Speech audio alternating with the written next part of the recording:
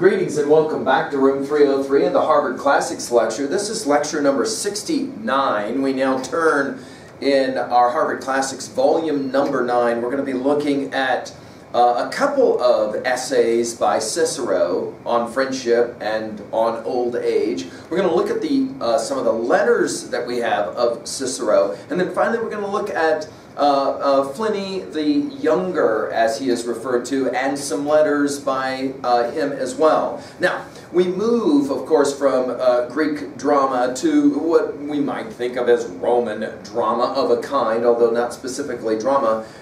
When we look at especially the letters of Cicero here, we'll talk about that one in a moment. Now, there's always debate anytime you put together a selection of texts. And of course, when Charles Eliot did this to publish in 1909 for the Harvard Classics, huge debate. For example, let me get this straight. So you've got a selection of some of the writings of Cicero and Pliny, but for example, you've got no Seneca, you've got no Juvenal, you've got no Horace, or we'll get to this one here in a couple of more volumes. You've got 2 volumes of Charles Darwin, both Origin of Species as well as The Voyage of the Beagle, but you do not have Homer's Iliad as a single volume. Well, this is always going to be the debate, and we'll enjoy it as we go. Of course, for our purposes, we have lectures already on the Iliad, the Odyssey, and the Aeneid. The Odyssey and the Aeneid are part of the Harvard Classics, as is the Divine Comedy of Dante, right?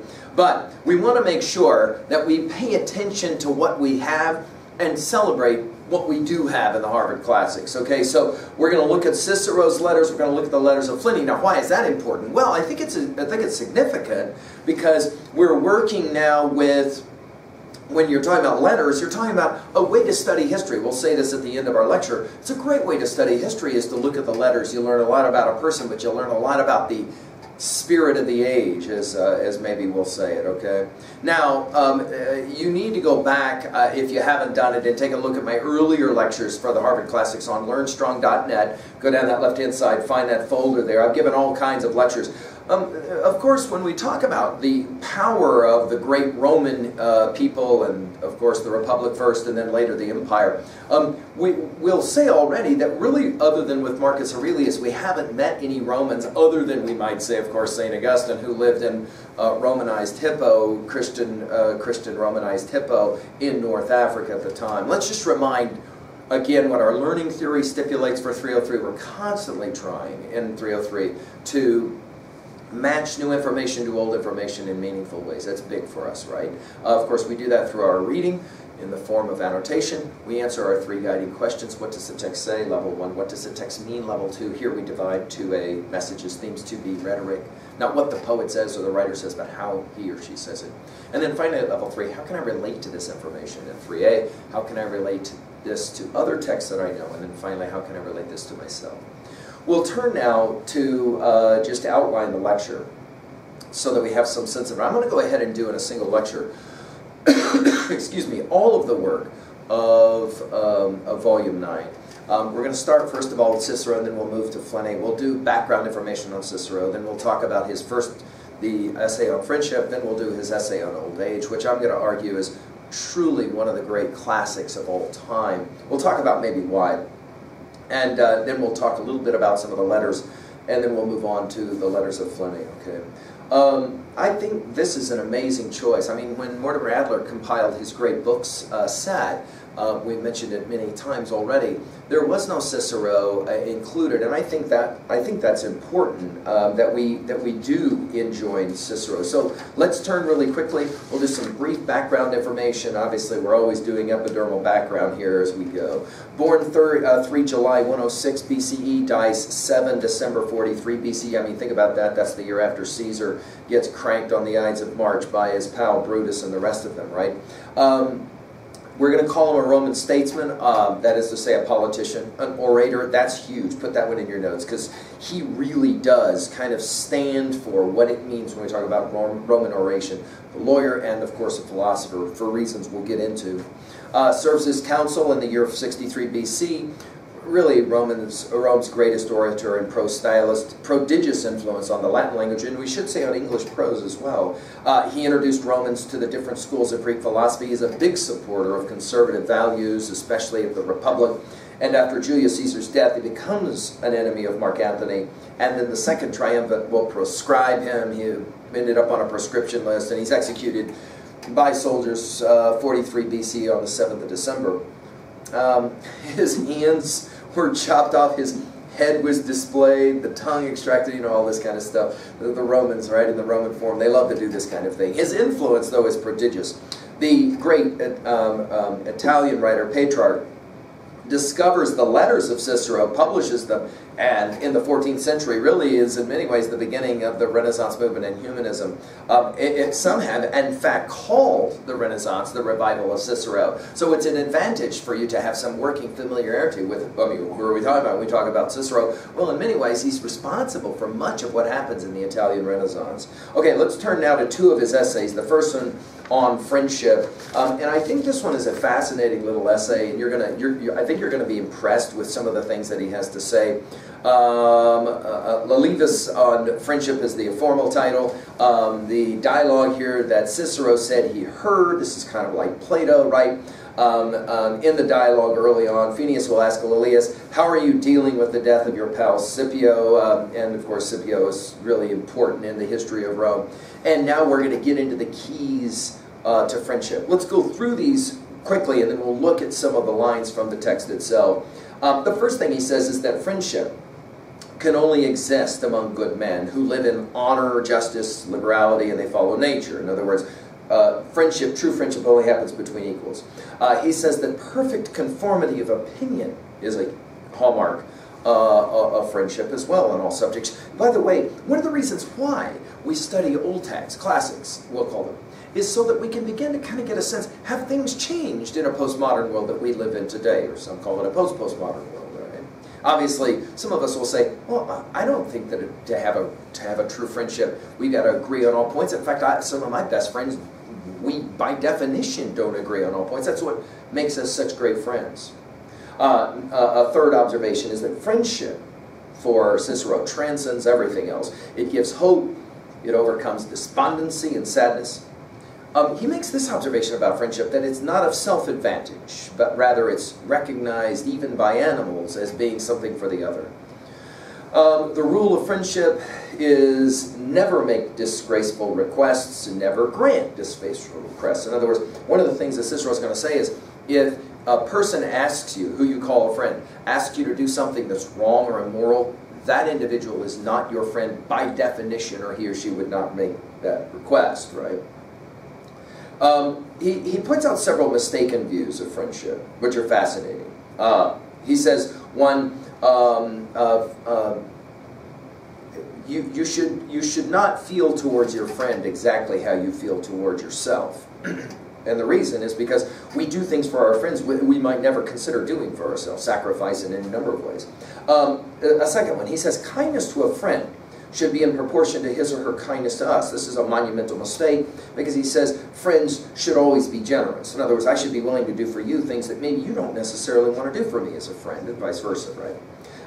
Finally, he says we should act upon our friends' estimate of themselves. Well, this one is definitely patently wrong, because sometimes our friends will think lowly of themselves, and of all three of these principles that are wrong, this is the one that for Cicero is really the one that's ultimately wrong.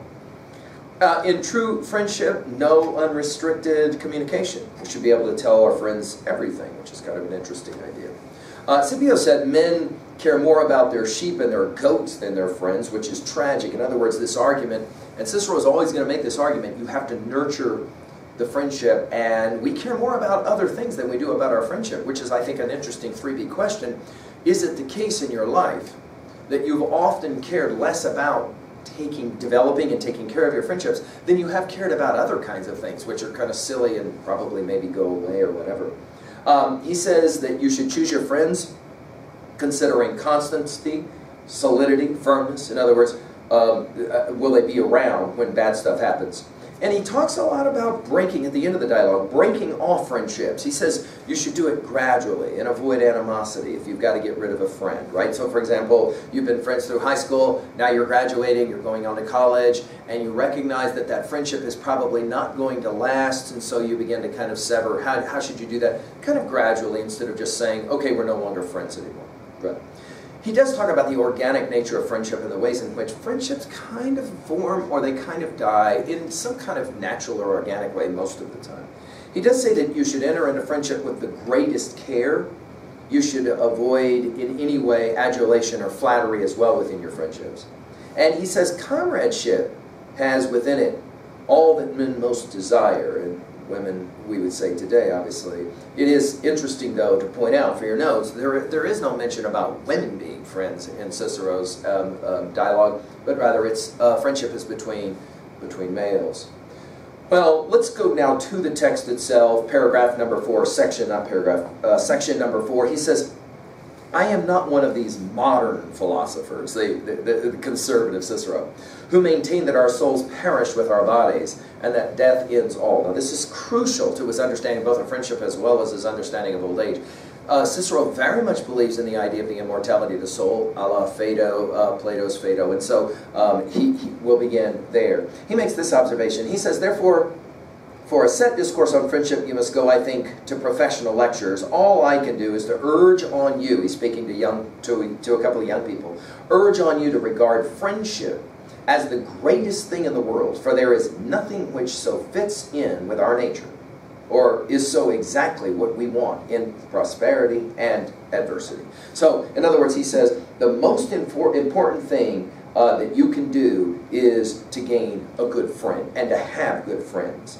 The next observation, and again, guys, I wish I had more time and I could go through this in detail, but I've got to cover a lot of territory here, so I'm going pretty quickly. In passage number 6, in section 6, he says, now friendship may be thus defined. Okay, here we go, a working definition of friendship. A complete accord on all subjects, human and divine, joined with mutual goodwill and affection. Again, that kind of one-to-one correspondence. We basically agree about everything. And while we maybe would argue that's not necessarily the case, we might argue that at a fundamental level, our closest friends are the people who share our same values and kind of agree with us at fundamental levels. And I mean, if you'll think back, well, play this game. When was the last time that you had a friendship that you thought was a friendship and it ended up ending?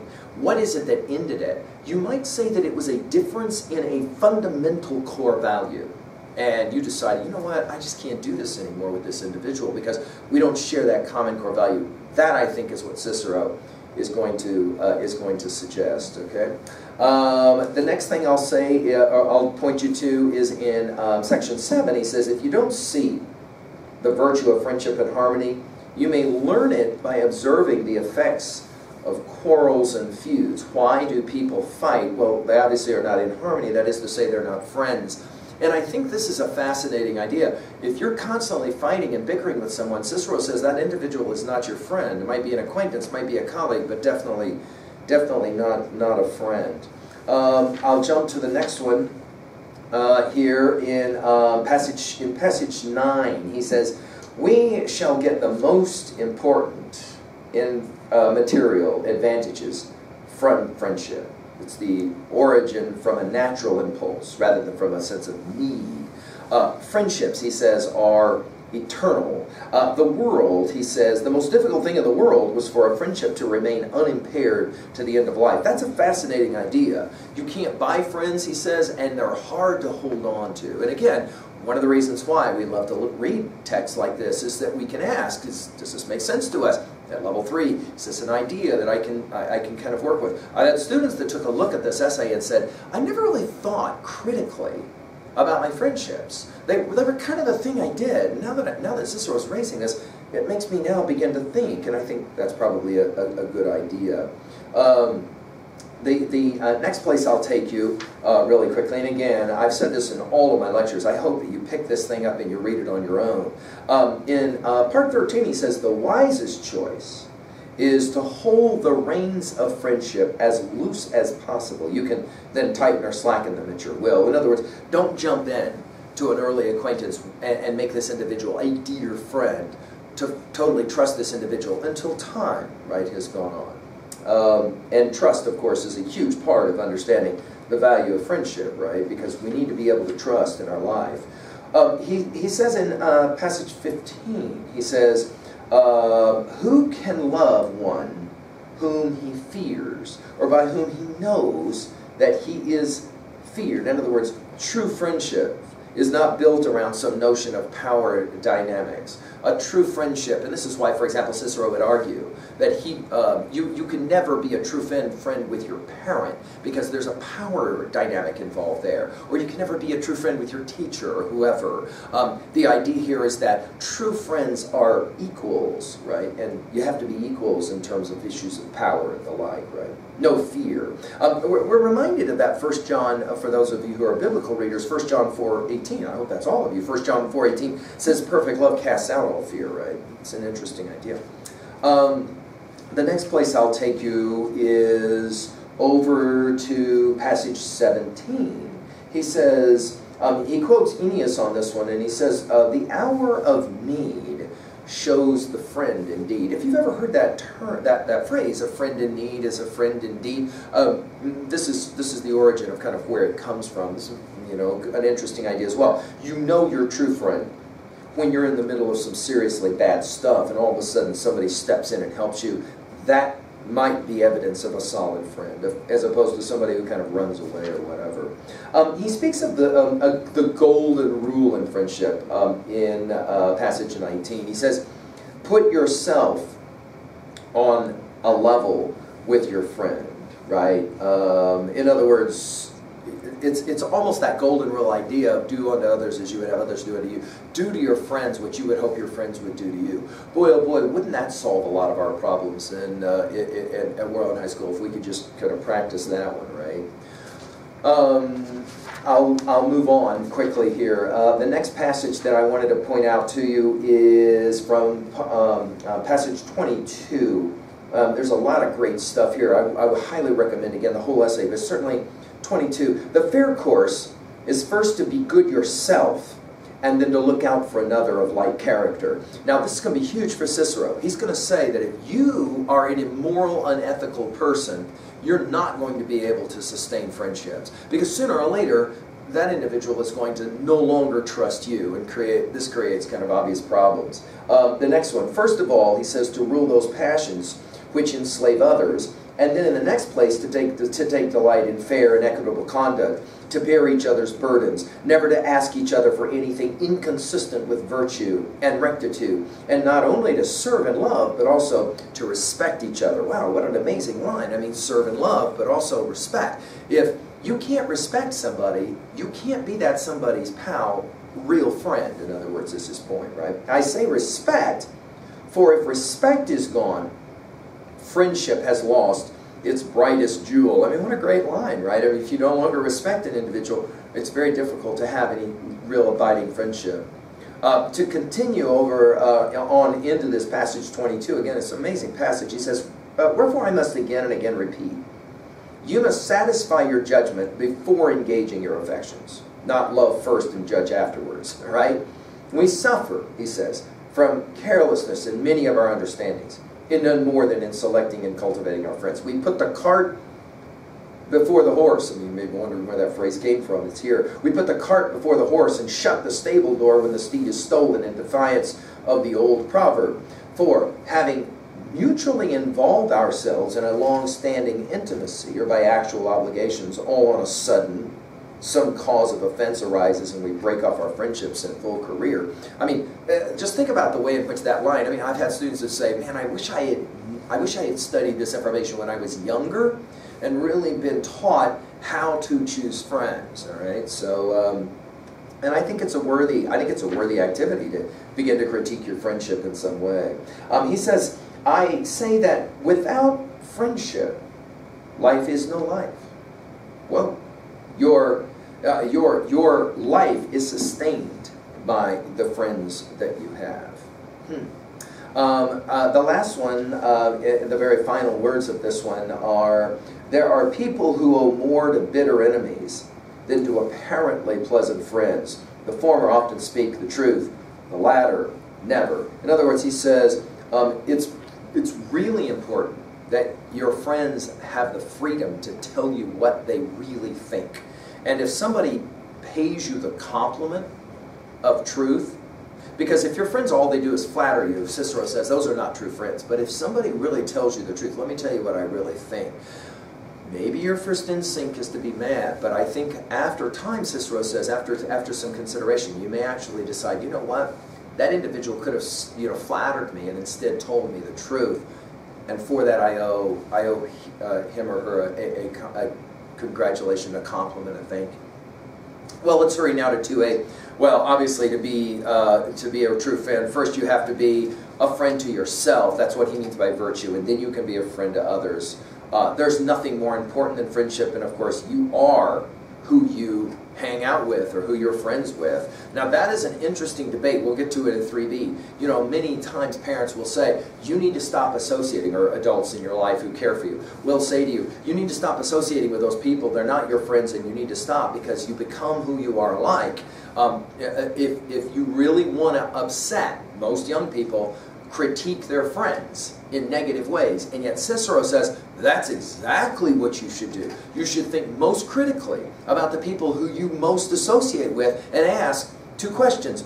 Are they friends to me, real friends, and am I a real friend to them? In other words, do they have the kind of values that I want in my life? I once shared this essay with a student, and she had to admit that the people she was associating with were asking her and challenging her to do some things she felt uncomfortable about doing, but she went ahead and did them anyway. Peer pressure, we call that, right?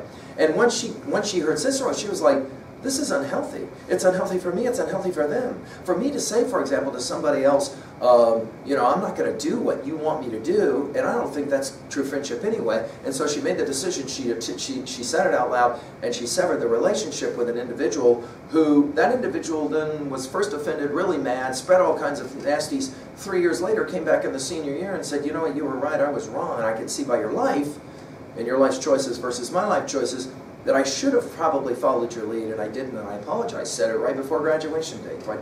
Quite interesting. Cicero would have applauded the fact that both of those students learned